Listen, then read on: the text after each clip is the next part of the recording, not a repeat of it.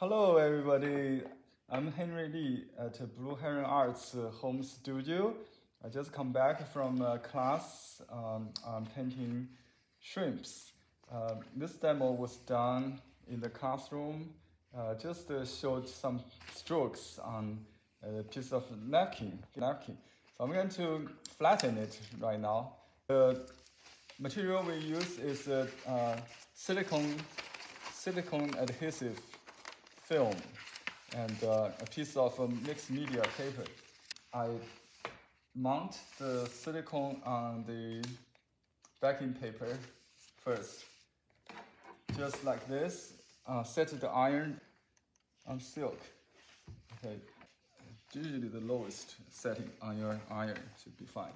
It might be lining, like the lowest, but I just put on silk and activate the adhesive film and let it cool down a minute. And you can trim the paper first, but I will just do it afterwards. So there's some extra margin.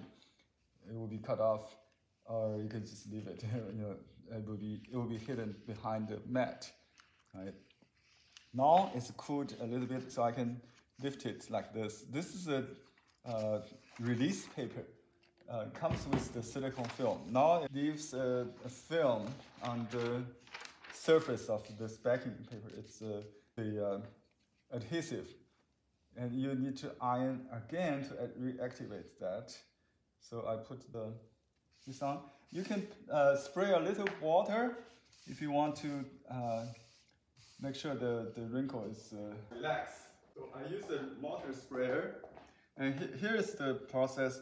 I need to hold the paper on the floor, not in the mounting area, because you don't want any moisture to affect the paper.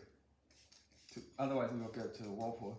So we just spray outside the mounting area, and then put this back, align it with the silicone behind. This is a little bit challenge because the napkin is very fragile, looks like. So I may still have some wrinkle in the end, but it will be flattened.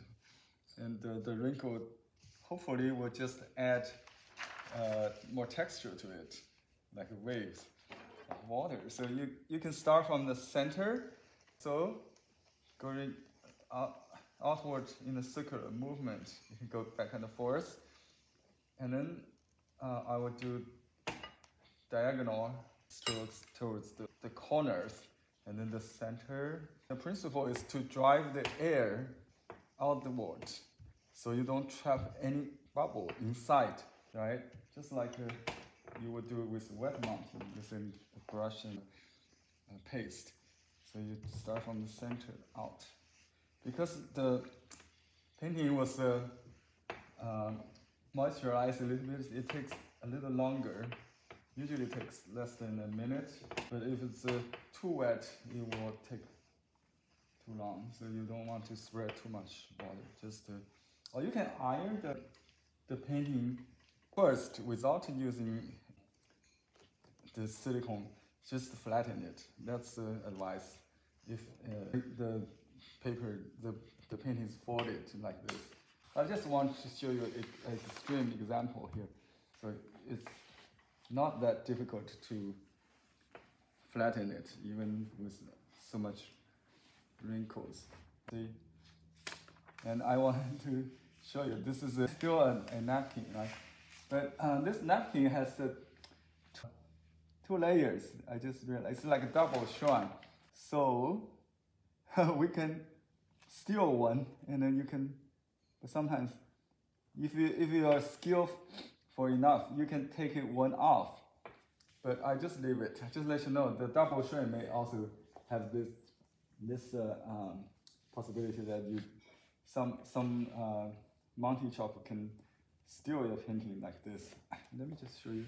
It's not a difficult. Oh, but you can see that the back layer is not really complete. So I better hold it. Excuse me. I don't know what's the solution to to fix this. But anyway, if it's a regular rice paper, this is done. It's flattened, perfectly flattened, you know, and the color or ink shows off, just like you just paint it before it dries, right? So that's just for the reason to take a picture, that's good enough. I will figure out how to fix that 2 layers. I don't think we can match it with another silicone. Maybe you have to just get rid of the backing, get rid of the second layer, just use the front. That would be a simple solution. You just take the front out and then redo it. I think that since this is only a practice, I'm not going to spend too much time on this. Or the best thing for this is you can still paint on it because the silicone does not block the absorbency. So it's like a pre-mounted artboard or shikishi, Japanese artboard. You can still a regular paper. Thank you for watching, and if you'd like to learn more about Chinese brush painting, you can still join my class live or by recording. I'll put a link in the video description. Happy painting, bye. Okay. Now I will continue to finish this mounting. I added a few strokes and details to fix the incomplete demo strokes to make it into basin or pile of shrimps. And now I'm going to see if I can separate it from the, I think we got some glue or something on in some area, because the glue I used maybe have some stickiness. So there's certain spot here I need to be careful. Okay, I got it. I think we got 3 layers actually, but I will see if so we got 3 paintings instead of 2. That's a surprise. Just separate all that. I think each napkin may have different layers. I didn't have this problem before. It usually come in 2 layers. Okay, so now we have 3. Let's see how it goes. So this is the middle one. I don't think we can use that. So I just use this side of the backing paper and see what happens. And this time I try to cover the whole thing, including the margin.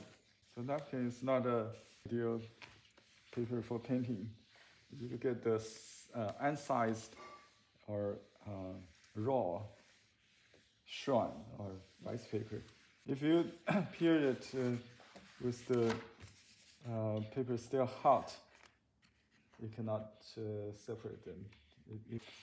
You will produce some stickiness. So just let it cool down a few seconds. And let's see how this painting look like. It's still wet, I think. Still wet. And you can patch the broken part. So this is the middle layer. It's not complete. You can still paint on it, I think, but it becomes too thin. You just put this on. The intensity of the color reduced, but it makes the shrimp looks more translucent. You don't need to spray any water, just straight dry mounting. And with the backing, the ink will, excuse me, the ink will produce, will be more vibrant. So the light ink is from peeling off the extra layers in this case. It's not from the original palette, right? But it looks so nice. The ink itself is so charming. So that's a nice lesson, I think. So you get either a failed painting or a good lesson. I hope this is a good lesson. By the way, I lost the demo I did in the class with the fish lure or the plastic fish, the bait shrimp one. If you happen, if you took a picture in the class, I forgot to take a picture either. So you can maybe send me a copy and I'll forward to the students online. Appreciate that. And so far, this is the only demo I had from the class. And I do have another painting practice I did last night, similar to the one I did today in the class. I will send you that one as well. And happy practicing. Thanks for watching. Bye-bye. See you next week.